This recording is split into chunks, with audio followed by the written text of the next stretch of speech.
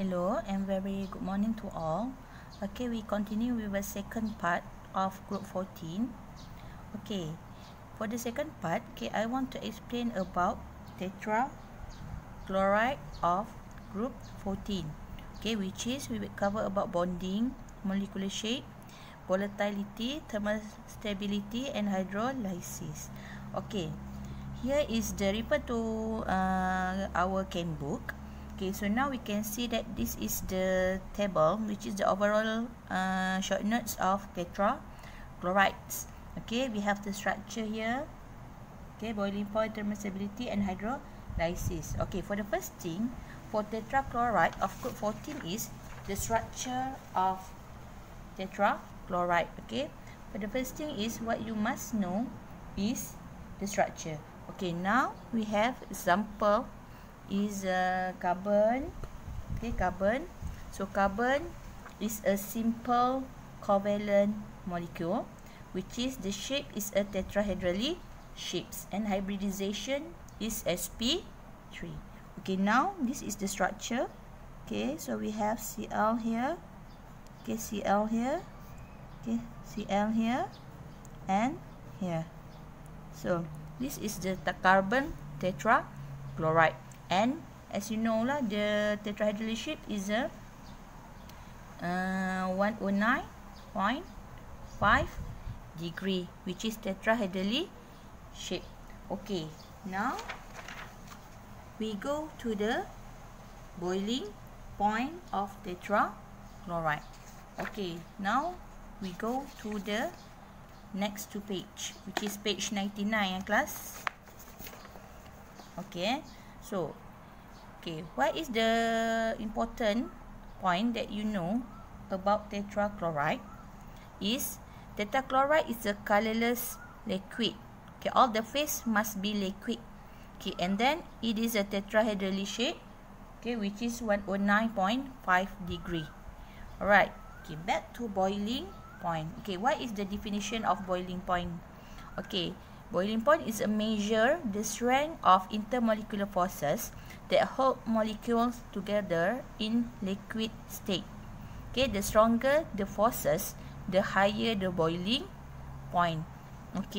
Now this is the axis in sketching the boiling point of tetrachloride. Now let me plot. We have here CCl4, carbon tetrachloride. And then we have silicon tetrachloride. And then followed by germanium tetrachloride. And then tin tetrachloride. Then just connected all the dot. Now how about going down the group 14? Because of the tetrachlorides are the simple molecular structure. So we must refer the boiling point to its van der Waals forces. So now when going down the group 14, what we can say that at the size of molecules, and the total number of electrons in molecules increasing. Alright, so the strength of weak van der Waals forces increasing. Hence the boiling point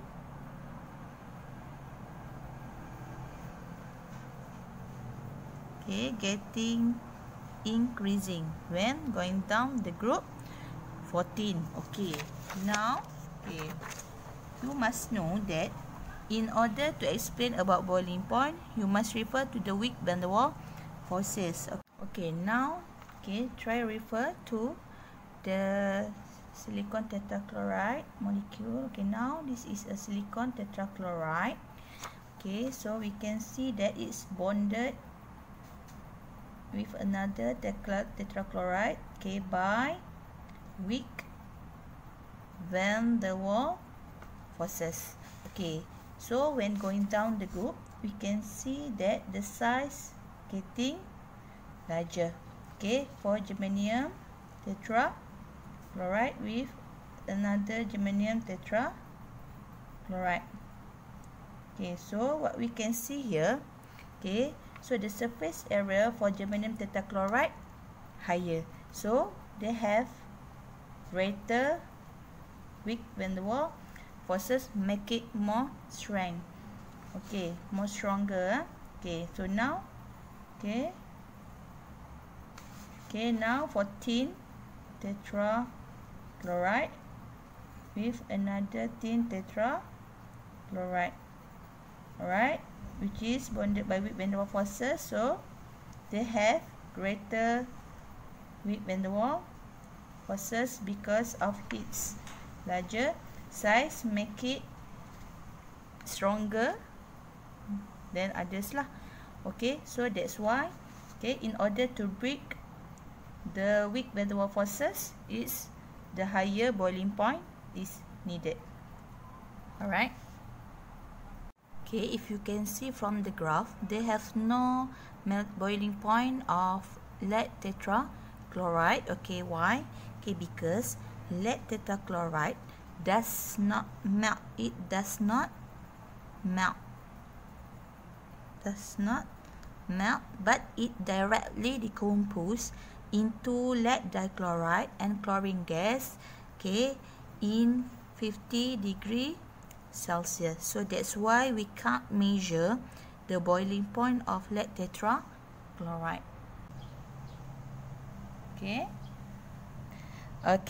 Then one more thing is why CCl4 is higher than silicon tetrachloride. So this is what we can say, that exceptional behavior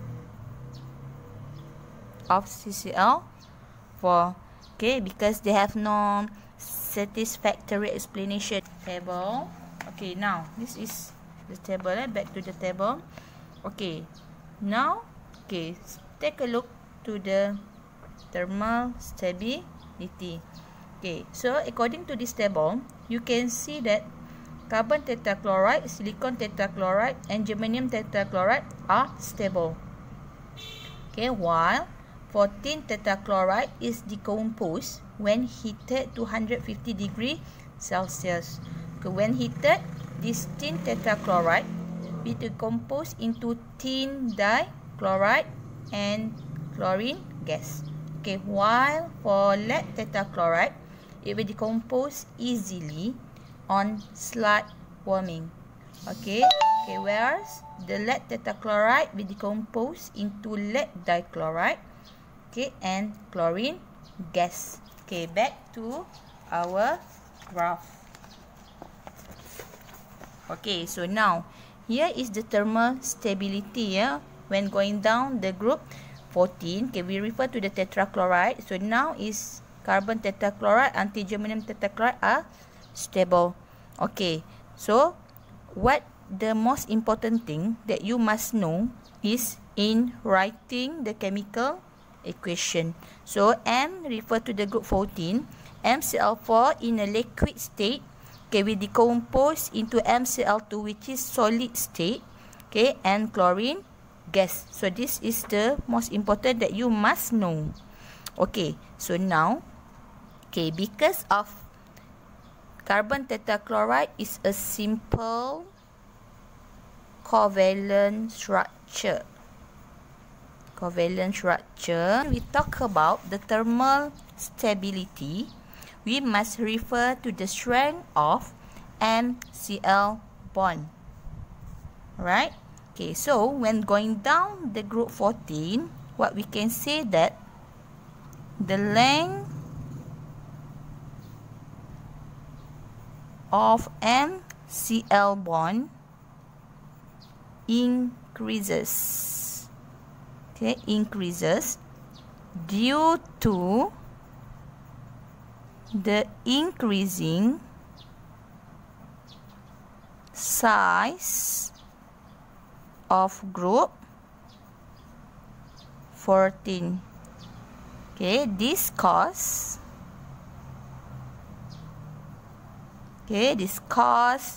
the MCl bond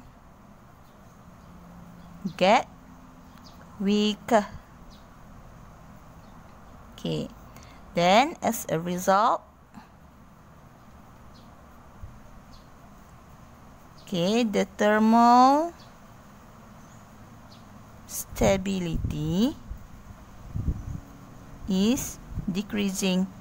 Okay, when going down the group 14. Alright, so this is about thermal stability. And another point that we can see that, okay, for lead tetraiodine, okay, so okay, this compound, okay, it does not exist. Okay, does not exist. Alright. Okay, why? Because both atom is a very large size.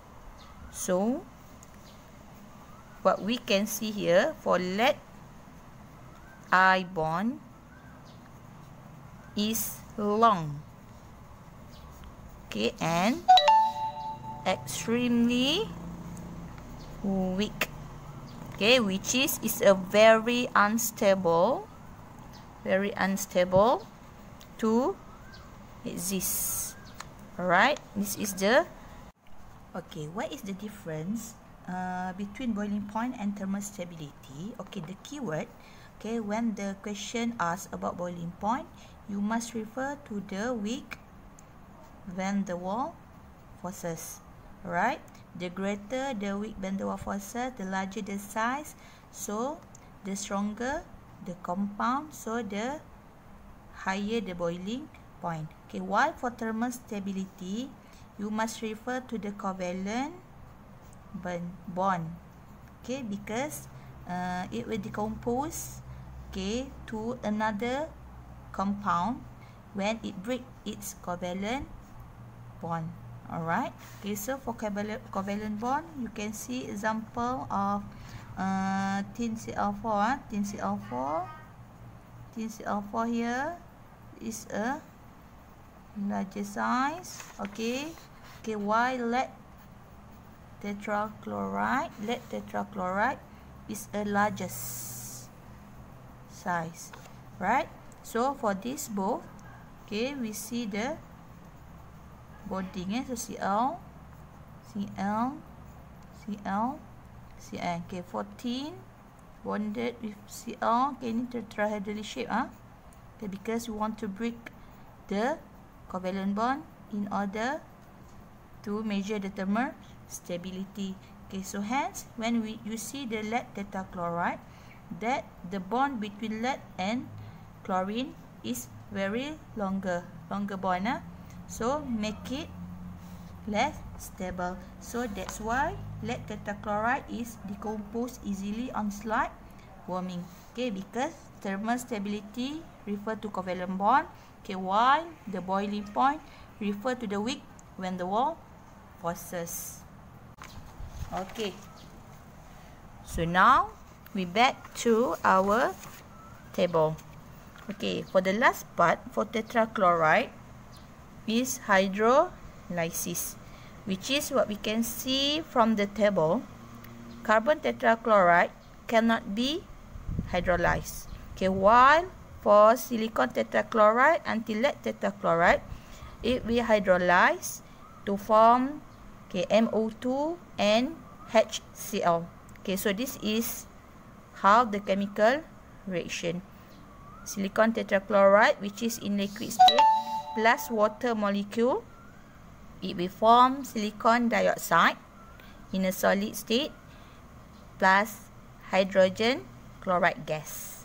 So this is the short note lah. Okay, now back to our page 99. Okay, so this is the chemical equation involved in hydrolysis of tetrachloride. Okay, so I give you some example in silicon. I use silicon tetrachloride. Okay, liquid. Okay, when it hydrolyzed by water liquid, so it will form SiO2, silicon dioxide solid, plus hydrogen chloride gas. Okay, so you correct the note. So it is a gas state. Okay, so now you balance the chemical equation, which is 2 mole of water, and it will release 4 molecule of hydrogen chloride gas. Alright, so okay, you also must know how to draw the molecule. Okay, now here is silicon tetrachloride molecule. Okay, once it will hydrolyze by water, so come 2 molecule of water molecule near the silicon tetrachloride. Okay, and then what happen is, okay, the water molecule have a 2 lone pair. So 1 lone pair, it will donate its lone pair to the empty orbital in silicon atom. Alright, so it will form 2 dative bond here. Alright, what happen is, now this hydrogen chloride will be bonded together. Okay, 1, 2, 3, okay, and 4 here. Okay, so they have 4 molecule hydrogen chloride gas released. Okay, so now what is the product now? SiO2, right here. Okay, plus 4 molecule of hydrogen chloride gas. Okay, some notes that you must know here is carbon tetrachloride cannot be hydrolyzed. Cannot be hydrolyzed. Alright, why? Why? Because cannot be hydrolyzed by water. Okay, since carbon does not have empty orbital, okay, in its valence shell. Okay, now take a look at the example.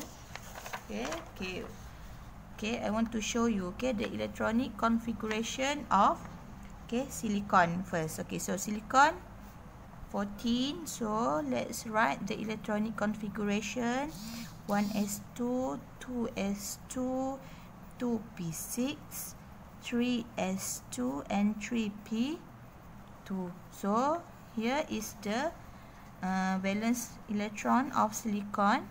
Okay, so now we draw the orbital 3s, 3p, occupied by 2 electron here, and then when we excited it, so when we excited it, it will form here. Okay, so now this one is 3s, 3p. So now for 3 shell, third shell, it has 3d orbital. So this empty orbital, we use to form coordinate bond with water molecules. Here. Right, so that's why silicon tetrachloride can be hydrolyzed by water, because it have empty orbital here. Alright, so now we see the carbon. Carbon atom. Okay, so 6 also 1s2, 2s2, 2p2. So you know that, okay, the valence electron, we have 2s here, okay, we have 2p here. So now, okay, after excited, we can see that it will excited to the higher energy level. So here, so the maximum bond can be formed by CC alpha is 4 only. Okay, so we can see that they have no empathy orbital, okay, in second shell. Alright.